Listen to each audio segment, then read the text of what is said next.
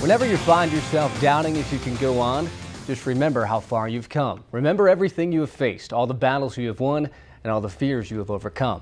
That's a special writing about Corning lacrosse player Whitney Corby. After a near-fatal car crash in December, take a special look back at Whitney's journey back to the game. I wake up every morning and I just lay there for a second. I see the sun. That's a gift. We're told that life is a gift, but one day it can all change. Corning's Whitney Corby loves her life. A standout lacrosse player, Whitney earned a scholarship to play at Albany. In December, her life changed forever. On the road Corby lives on, she was in a near-fatal crash.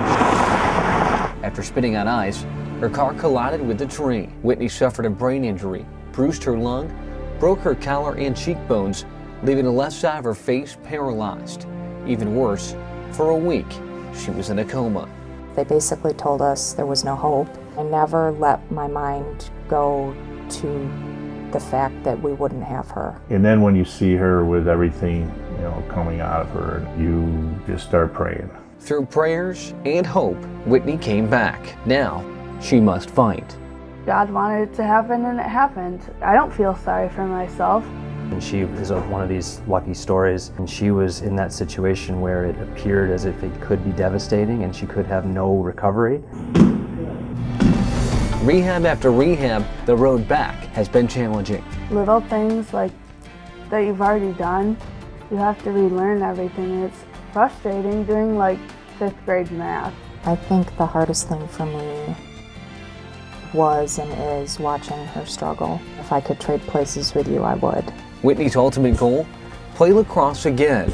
In February, for the first time since the crash, she joined her team for an emotional return to the field.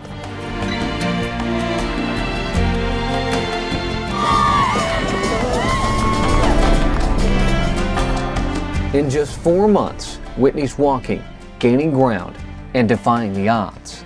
Like if you want it bad enough, you can go get it. No one's stopping you but yourself, and so no one's gonna stop me in this situation. She started on this journey, she's gonna finish it. She's just that determined.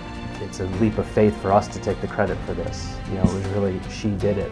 And Whitney's gift, showing us that in life, nothing is impossible. I'm breathing and I'm gonna go out and show people that if I can do it, you can do it.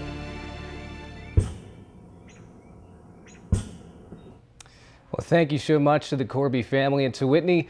I will wear your Live Strong bracelet every day. Keep fighting, keep believing, and remember anything is possible, guys. Wow, such determination. Gives me chills just thinking about it right really now. Does. But also 2 quick things about this story. The support tremendous throughout the country. The women's lacrosse community sending cards throughout the entire country to her. Great stuff there. And also follow and donate to Whitney's webpage, caringbridge.org. Search for Whitney Corby.